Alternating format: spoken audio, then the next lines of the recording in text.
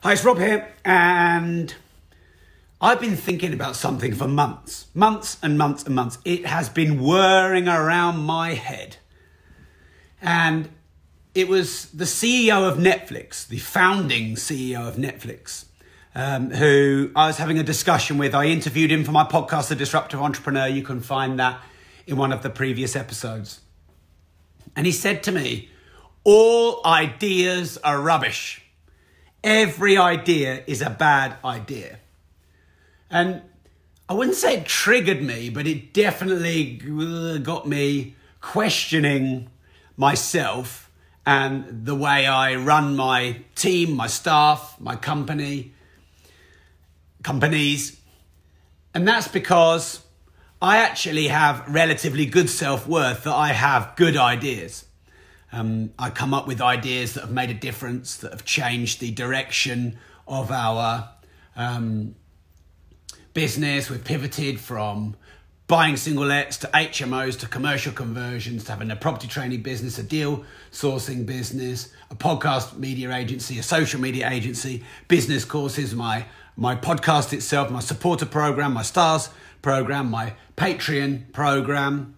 And these have all come from ideas that I hadn't had before I had. Now, Sanjay on this live is saying everything is about execution. I actually don't agree with that, Sanjay, and I say this with kindness, not to say that you're wrong, but just to challenge this, because this isn't actually the point I'm going to make. But if we say everything is about execution, then you say nothing is about ideas. But you have to have the idea to execute.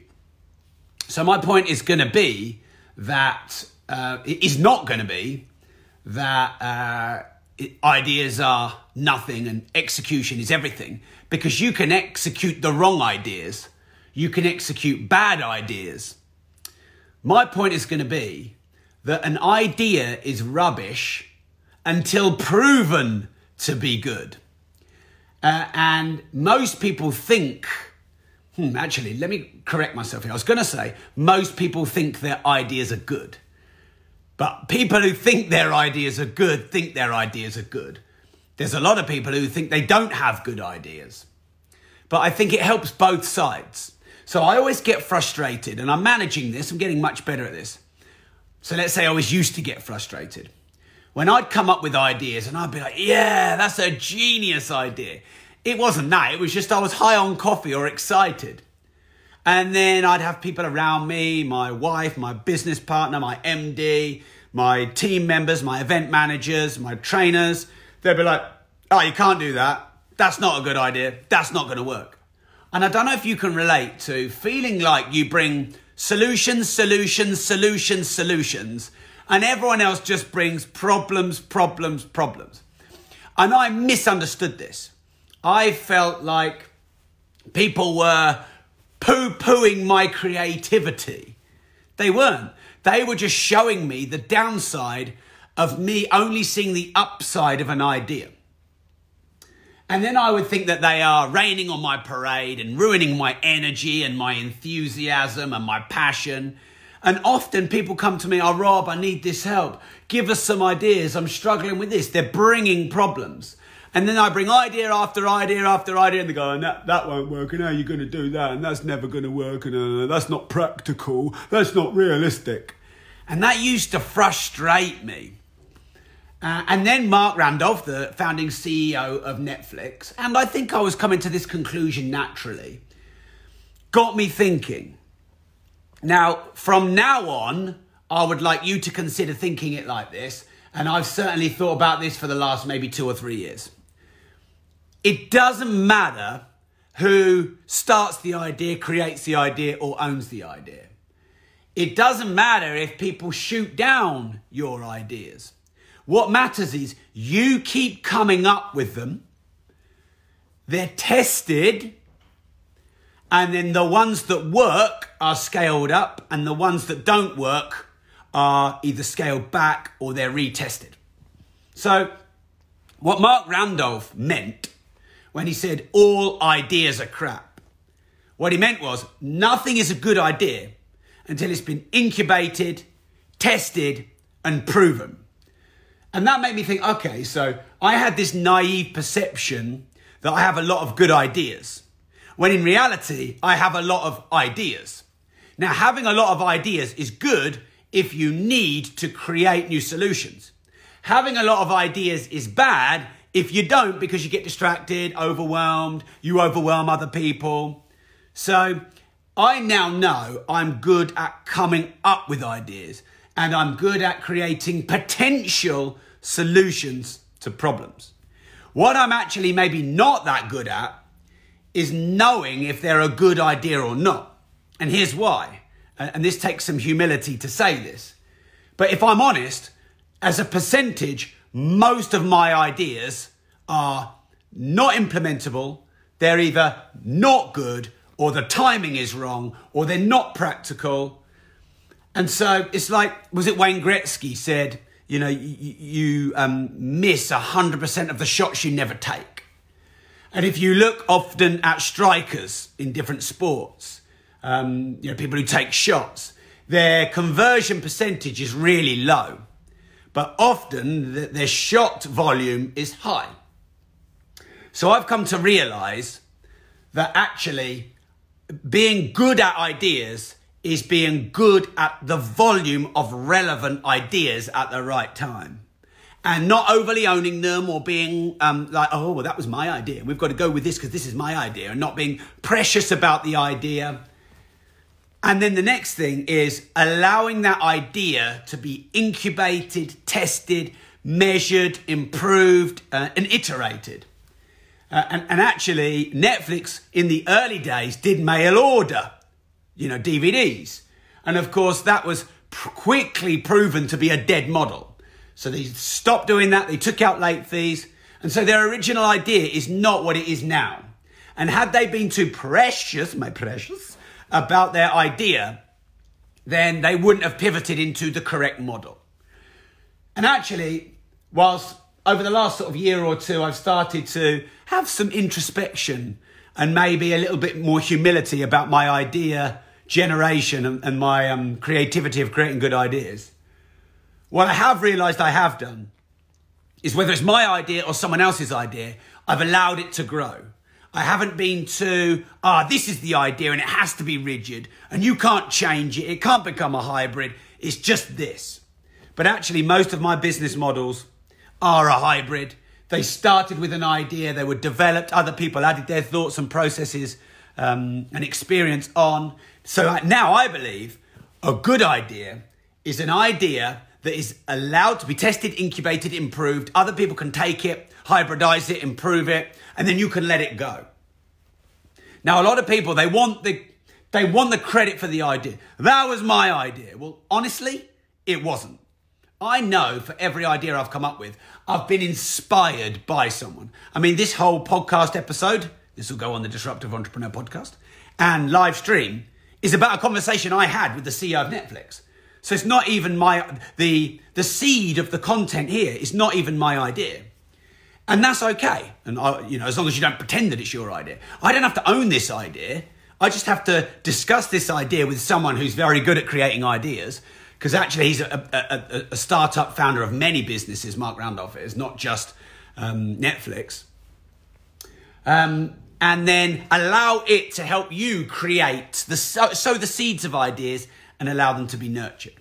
So my podcast, The Disruptive Entrepreneur, started as me doing 30-minute episodes. Then as it scaled, I interviewed guests. Then as it scaled, I did caffeine casts. Then as it scaled, I did Rob's Rants. Then as it scaled, I set up a second podcast, The Money Podcast. We've interviewed so many billionaires now and got so many lined up. I'm even considering having a billionaires podcast. So the idea is to do a podcast. But that wasn't even my idea. I mean, I was listening to Joe Rogan, Tim Ferriss, Trailblazers, Masters of Scale. Podcasting wasn't my idea. In fact, it wasn't Tim Ferriss's idea or Joe Rogan's idea or anyone else's idea that had a podcast.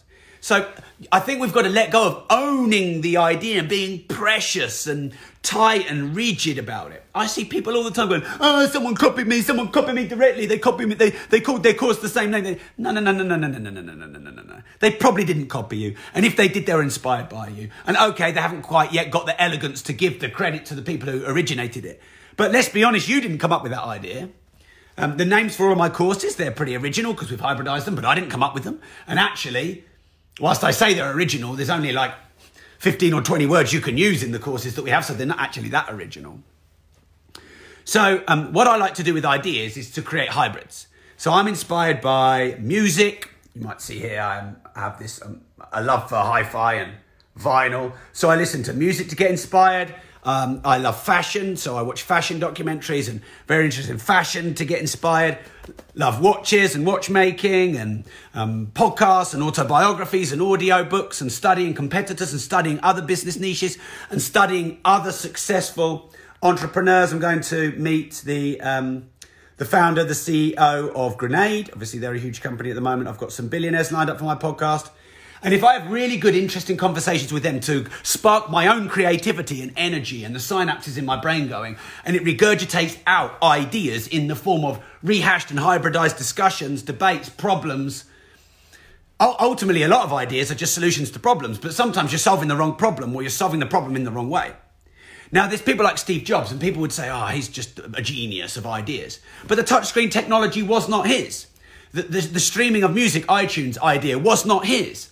So I think what he was good at doing was not necessarily coming up with his own ideas, but he was good at taking an existing idea, but it wasn't working, or it could be bigger or more user-friendly or more intuitive, or have a wider use. I think that was his great skill.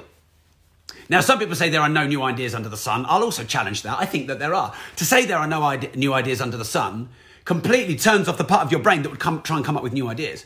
But I think what people say when they say that is we're all influenced and inspired by something. We're influenced by the weather. We're influenced by people we speak to. We're influenced by the TV we watch, the media we put in our head, the influencers and thought leaders that we follow.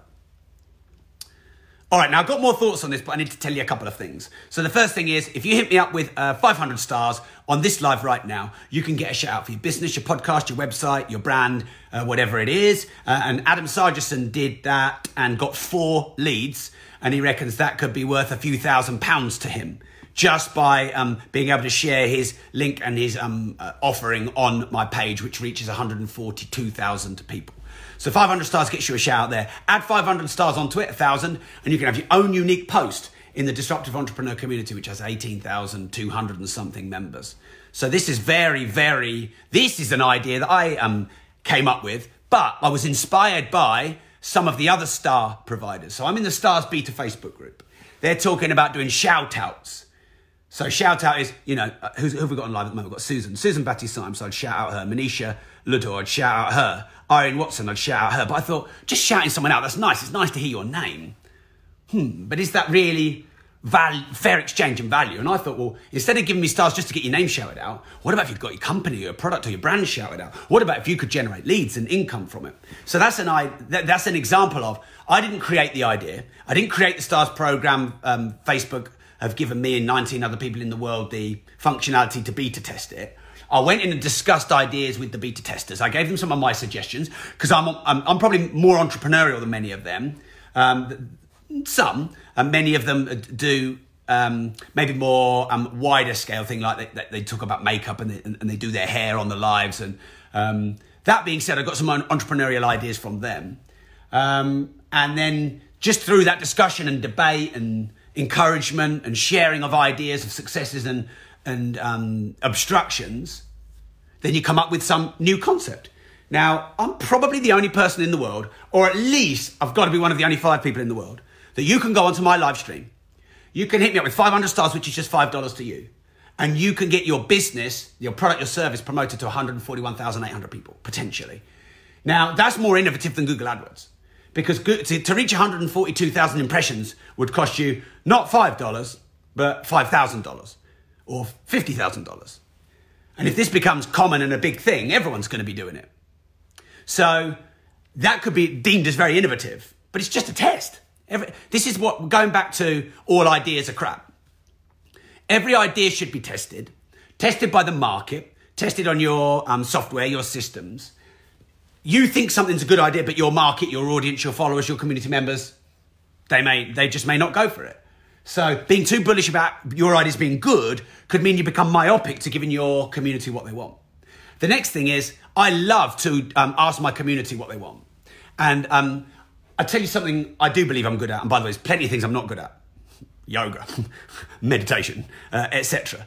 But something I think I am good at is asking people for ideas and getting opinion and experience from lots of different types of people and allowing them to go into my brain and filter through everything that I know and then come up with something that A, is probably quite unique, B, has utility, C, has demand, and I therefore know if I put that into the market, there's likely to be good demand because I've asked the people who are likely to buy it what they want, and then they feel included in the idea. It's almost crowdsourced, crowdfunded even.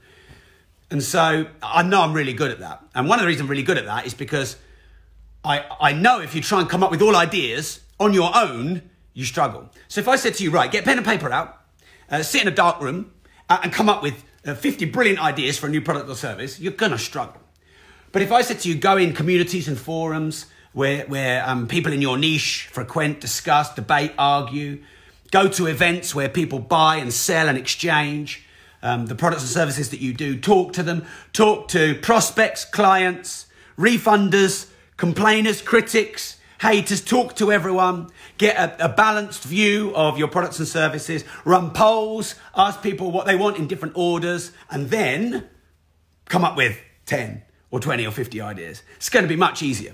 So in reality, ideation is collation. It is, I was trying to think of all words ending in shun, but that's restricting myself.